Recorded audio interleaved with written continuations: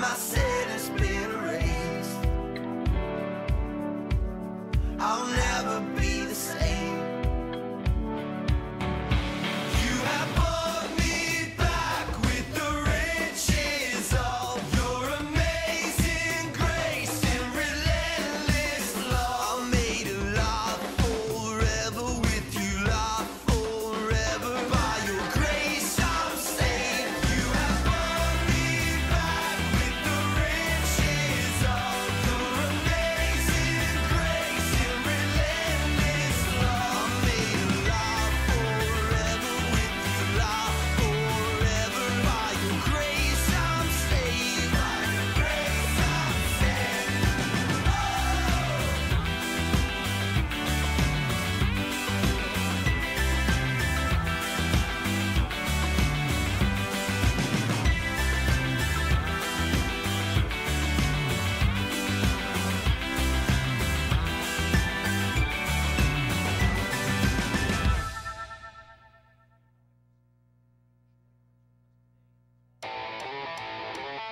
Congregation, welcome once again to another bone-snapping edition of the Boneyard. Grab your Bible, open up an application on your phone, or open up a web browser, however you will follow along in Holy Scripture, because we here at the Boneyard believe in Sola Scriptura. You may be saying, Kevin, that sounds like Latin, and you would be correct. That's Latin. It means the Scriptures and the Scriptures alone. So open up your Bible, because we don't believe that a new revelation trumps Holy Scripture. We don't believe that the Watchtower, the Book of Mormon, we don't believe that personal revelation or God told me trumps Holy Scripture. The Christian is under the authority of Holy Scripture. So grab your Bible, open up to the book of John chapter 19. Now, if you've been following along with us in our series of John, you know we're knee deep in good, rich theology. If you remember last episode, the episode called Barabbas, we asked the question, have you ever traded Jesus for Barabbas? You're saying, Kevin, what are you talking about? Go back and watch that episode. Have you ever traded Jesus, wanting a murderer and a robber, something that takes from us and robs from us those things that God calls us and commands us not to do? Well, we prefer those things over Jesus, like the crowd does in John chapter 18. Now, opening up to John chapter 19, we're going to focus on one individual and put him beside Jesus, and we're going to compare the two. One is Pilate. He is one of the overseers, one of the governors of the Jews in this era. He usually is stationed in Caesarea, and Jesus has now been brought before him by the religious Pharisees, the Sadducees, the scribes and the lawyers have been brought Jesus. The religious have brought Jesus to them and accused him of blasphemy, calling him an evildoer. And what does Pilate do? Well, let us focus. Let us take a moment and look at this person known as Pilate, picking up in John chapter 19. Let us begin John chapter 19, verse 1. And Pilate took Jesus and flogged him. Let's stop right there. If we just read over this, we'll say flogged. That's not a big deal. Even in our culture, we don't use that word very much, but it's a huge deal. Flogging is another word for scourging. To take the person, the prisoner who's accused of a crime, and to stretch them out. They would take his hands and they would bind them together and cause him to rise them above his head, to stretch out his back. Then they would take a whip with 3 different sections that had metal and bone and glass, and even on the end of some, a mace ball with spikes, and even on the end of some of those stripes, leather stripes, would be even a rake. And when it goes across his victim's back, it would rip the flesh from his back. They would allow 40 lashes, but Jesus took 39 to 40 lashes as tradition. Jesus was flogged. But notice what Pilate said as he brings Jesus to those who are accusing him over and over. Pilate says, this man is innocent. This man has done no wrong. But Pilate, in a position to protect the innocent, to protect and to serve, he still compromises because of the pressure of the religious zealots who are crying out for Jesus' blood. Pilate takes Jesus and flogs him and scourges him. See, it wasn't enough that Pilate goes and just crucifies Jesus, has it commanded that Jesus gets crucified. See, Pilate said in his heart and his mind, as we read in John chapter 18, he wanted to set Jesus free. He saw that Jesus Jesus was innocent, that he was a good man. He had a conversation with Jesus and asked him what is truth. He asked him, where did he come from? See, the thing about Pilate, as many Roman officials in this day, he was very superstitious. Romans were pagans. They believed in many different gods, and they were very, very superstitious, much like the people in our society today. They're very spiritual. They don't necessarily believe in the God of the Bible, but they're very spiritual. We can see from the series of Harry Potter and Twilight and all this paranormal activity that people are so interested in. They would mostly say that they are spiritual and not necessarily Christian. When this applies to Pilate, as Pilate is a Roman pagan who was definitely spiritual, and now he wants to release Jesus as he sees he is divine. He's worried because if we read in other Gospels, we know that Pilate was given a warning from his own wife who had a dream about Jesus. See, this is how God even reaches out to the pagan. He'll send many warnings. He'll send people speaking to them. He'll use shows like the Boneyard. He'll use contemporary songs. He'll use secular songs. He'll use a Facebook status. He'll use a Twitter post. He'll use a text message or just a kind comment from someone to remind us that God is real, that Jesus died for sinners, how he's tender and merciful to even pagans, religious and rebellious people. Jesus here is flogged by Pilate. But why? Why did he flog him? Why did he scourge him? Why did he lacerate his back and pull skin and rip down into the tissue and the muscle? See, history tells us, Josephus and other historians tell us that many people have died from just the scourging of the Romans. That the wicked Roman soldiers who were trained in torturing their victims would enjoy and take turns lashing. And when this one got tired from swinging his arm, the other one, his partner, would take a turn. And they would enjoy lashing and beating Jesus as they ripped away flesh from his back. Why was this a reason that Jesus had to be scourged? We can go back and to read in the Old Testament in Isaiah. It's been prophesied that Jesus had to be beaten, had to be scourged. He had to be humiliated. But why? Let us turn to Isaiah. Isaiah chapter 53. Isaiah, prophet, spoke about Jesus' coming. See, the Jews, they wanted a Messiah. They were looking for a Messiah, but not that Messiah, not Jesus. He's humble. He's a carpenter. Well, his hands are calloused. He's not riding on a white horse covered in glimmering armor, shining gold, and striking down the Romans. And he's not liberating the Jews and setting God's kingdom on the earth. This is not the Messiah they wanted. They didn't want a suffering Messiah that was spoken about by the prophet Isaiah. Isaiah chapter 53, verse 3. This is describing Jesus. Isaiah says, he was despised and rejected by men, a man of sorrows and acquainted with grief, and as one from whom men hide their faces. He was despised, and we esteemed him not. Isaiah says that we'll hide our faces from him. We don't esteem him. We don't hold him in high regard. He was acquainted with sorrows and grief. I don't know about you, Boneyard, but that verse, it means a lot to someone like me. See, a Jesus who never suffered, a Jesus who never wept and cried, how would he ever wipe the tears from my eyes?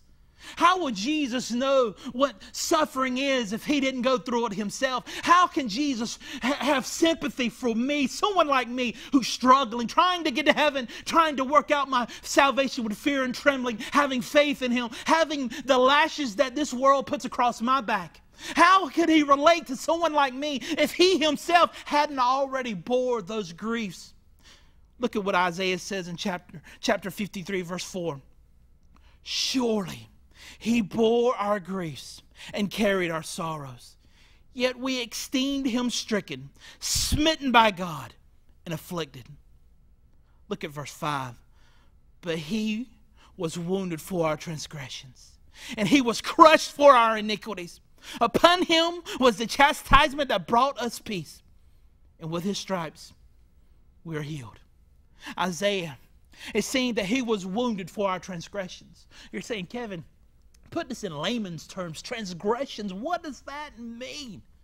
When we sin against God, when we daily assault His holiness, when we rebel against God, we shake our fists at God and do the opposite of what He commands, when we're gluttonous, when we're lustful, when we're unforgiving, when we're unfaithful, when we're idol worshiping, when we're blaspheming His name. He was wounded for our transgressions. You're saying, Kevin, but why do I still go through hard times in this life? Why do I still struggle? Well, I'm not giving you some kind of powder puff, bakery, cream-filled gospel here. You're going to have a hard time. Jesus tells us, don't fear not, for I have overcome the world. In this world, you will have many troubles. If you read in our last few episodes, you will have a hard time. For those gospel preachers, you notice like doing the quotes, who say that life is easy and it's all about Skittles and chocolate and candy, woo, coloring books and marbles. No. For the Christian, it's hard. For the Christian, you will go through trials and tribulation. Like my pastor says, the heaven's gate's really low.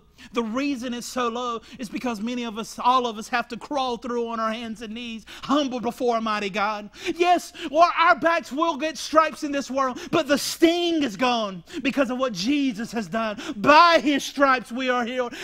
Blessed are the poor in spirit, like Jesus tells us, the Sermon on the Mount. For people like me who are poor in spirit, blessed am I, because He bore my stripes. Yes, I have heartache and troubles, and yes, I do cry tears, but I have hope. I have hope that this pain isn't for nothing, that I have a better inheritance. There's something better for me on the other side. I pity for the atheists because this is all they have. The heartache and the struggle and the pain and the loss. But for the Christian, there's something better. Yes, it hurts. Our hearts ache at tragedy and loss. But we know there's something better. That Christ bore the wrath that was meant for us. And that the wrath that was aimed at us, Christ took and soaked it up. Pulling all the wrath that was meant for someone like you and me. Pouring it upon Himself to save wretched sinners. Look at what Isaiah says. He was crushed for our iniquities. And maybe you're saying, wherever you're watching right now, maybe you're watching from your hospital bed, you're looking at a pink slip, somebody fired you from your job, you've been laid off. You're saying, Kevin, I feel pretty crushed right now. But can't Jesus relate to where you are? See, He's not some little idol God sitting on the shelf gathering dust. Jesus bled and cried, and He can relate. He carries our iniquities in His body. By His stripes, Jesus was crushed for our iniquities, and upon Him the chastisement brought us peace. Now that big word, chastisement, brought us peace. What does that mean? Hey, we hear it's a cliche. Really good preachers say it constantly, but they don't really explain what the chastisement that brought us peace. The price of our peace. See, you can be watching the Boneyard right now from your hospital bed, your body riddled with cancer. You could be at your baby's funeral and you're putting your children in the ground because they died. You can have a stillborn child and you can still be watching the Boneyard right now. You could be holding your loved one's hand as they're giving their last breath and they're passing on into eternity. You could be looking at your bank account and there's nothing in it. You could be losing your home, or you can have a house fire. You could be naked in famine and in sword and still have peace. How? Because Jesus paid the price for our peace. We can kiss the afflictions that are coming into our life, kissing the rod because they come across God's desk saying, Kevin will have to go through this because it will make him more into the image of Christ. He will have to go through cancer, sickness. He'll have to go through famine, nakedness, and sword. He will have to go through those things because the plasticness of pride must be rubbed down until the old rugged cross is seen. So if you're suffering, if you're going through something and it's the lashes across your back and life is just kicked you and it's kicked you while you're down, know that the chastisement that brought us peace was paid for by Christ. That you can suffer well. That you can turn your eyes and your head towards heaven and say, Jesus, even though I'm struggling, I'm going through this and my knees are buckling, I'm crawling and I'm groveling, and Jesus is like, you don't even hear me and you don't even see me, that he paid the price for the peace that you gather in your heart, knowing that you are reconciled with God, that God is not angry with you, that whatever affliction that's coming your way is making you into the image of Christ, and now you can suffer well and give him glory. Give him glory through the cancer. Give him glory through the pain. Give him glory through the depression. Give him glory and honor through whatever comes your way. No, this is not the prosperity gospel. This is the gospel of peace. This is the gospel of peace, that Jesus bore our iniquities. The wrath that was meant for someone like me, rebellious and religious, Jesus bore my sins in his body, dying for wretched, wicked, evil men. And by his stripes, we are healed. We are lepers covered from our heads to our toes, to the soles of our feet. We are lepers with pus of pride oozing out, with our self-righteousness. And by his stripes, we are healed. Look at verse 6 in Isaiah chapter 53. Isaiah goes on talking about Jesus. We are all like sheep gone astray. We have turned everyone to his own way, and the Lord has laid on him the iniquity of us all. In the Old Testament, we see story after story where the little animals, the lambs, die for the sins of the people. But in the New Testament, we see the story of the shepherd dying for the people, the lambs. We see the good shepherd, Jesus, dying for his lambs. The iniquity of us all. There's a price to be paid for our sins. There's a price to be paid for our lust and our lying, our gluttony and our anger and unforgiveness and our idol worship, our sins that we love and crave, our pet sins that we hold on to and we feed and we allow it to live and prosper and stay alive. Like John Owen says, be killing sin or it will be killing you. We see the reason Jesus had to be scourged, because if Jesus never wept, never went through pain, how can a God like that relate to little old me? See, Buddha can't relate to you. He's dead. Muhammad, he can't relate to you. Allah can't relate to you. They're not real. They're demon gods. Joseph Smith can't relate to you. He's dead. He's laying in a family cemetery. But Jesus suffered. He groaned in his spirit. He cried. He bore our sicknesses. The price of our peace was laid upon him. The wrath of God was lapped up by the blood of Jesus. Jesus saves sinners. Now, putting Jesus on the pedestal, now let us bring along beside him Pilate. Now we know why Jesus was scourged, why he was flogged. Look at Pilate now. Let us keep our eyes on Jesus, but let our eyes also see Pilate. See, we can't be neutral about Jesus. Yeah, we can be, we believe that we can be neutral like Switzerland spiritually about Jesus, to keep Jesus on good terms and say, yeah, Jesus is a good guy. I don't want to be affiliated with him, but I don't want to offend him in case he's right and he really is a good guy and he really is the God-man. Many of us are living our lives like we're Pilate. You're saying, Kevin, what are you talking about? We're very religious and spiritual, but we're not Christians under the authority of Scripture. Here's what Pilate did. Look in verse 2 of chapter 19, John chapter 19, verse 2. And the soldiers twisted together a crown of thorns and put it on Jesus' head, arraying him in a purple robe. And they came up to him, saying, Hail, King of the Jews, and struck him with their hands. Then Pilate went out again and said to them, See, I'm bringing him to you, that you may know that I find no guilt in him.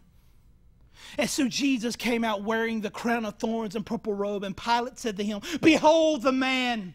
See, Jesus was trying to humiliate, Pilate was trying to humiliate Jesus, to take away all his credibility. Imagine Jesus standing there twitching and shocked and covered with a purple robe stained with his blood and a crown of thorns. And he's showing the religious crowd that are crying for his blood. And Pilate is responsible for taking care and protecting those who are innocent. And again, Pilate says, I find no guilt in him. And he says, Behold the man. How fitting That standing there in that crown of thorns and that blood-caked robe is the perfection of humanity. The second Adam, all humanity aspires to what they should be and could be, is in Jesus. And Pilate says, behold the man. And when the chief priests and the officers saw him, they cried out, crucify him, crucify him. Notice the religious, the ones who should be at the feet of Jesus, aren't saying, crown him, Lord of all. They were screaming, crucify him, crucify him. But look at what Pilate says. He says again, I find no guilt in him. And not only does he say that, in Matthew 27 verse 24, turn there quickly. This is what the other gospels say that Pilate does. In Matthew 27 verse 24, and when Pilate saw that he was gaining nothing, but rather that a riot was about to begin, he took water and washed his hands before the crowd, saying, I am innocent of this man's blood. See to it yourselves. So Jesus is standing there, judged before the religious, and this pagan Roman stands there and washes his hands of the whole ordeal. Many of us live our lives like Pilate. We don't want to offend Jesus, and we like to keep him on good terms. We don't want to say, Jesus, man, I'll take him or leave him. It's like saying, I believe in seeing idols. They're good or bad. I can take them or leave them. I think parachutes are okay. I can take them or leave them. I believe in bulletproof vests. I can take them or leave them. No big deal. You can't be that way about Christ. Even though Pilate washed his hands and said, I have nothing to do with this, you can't live your life that way. Pilate's blood, the blood of Jesus, was still in Pilate's hand. Many of us believe that we can wash away our sins with water from a basin like Pilate did. He was required by the Roman law to protect those who were innocent. So he was an accomplice to this murder also. Jesus was innocent. He never lied. He never committed adultery. He never looked with lust upon a woman or a man. He never had any idols. He never blasphemed God's holy name. He never stole anything. He honored the Lord. He lived with God with all his heart, mind, and soul. Yet Pilate tried to wash his hands clean of the whole thing.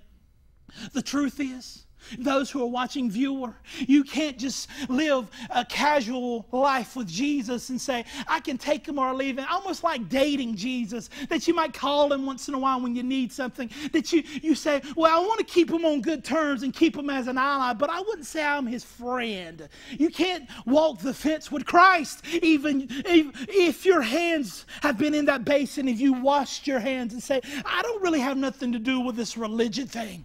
I don't really have nothing to do with that. I want to be on good terms with Jesus in case I die and get to heaven. Well, if you're doing that, you're doing what Paul says in Romans. He says that you're trying to apply your own righteousness. See, you're covered from head to toe with sin stained in your soul, and you've offended a holy God. And God has supplied a payment, an appeasement to extinguish the holy fire that burns against you.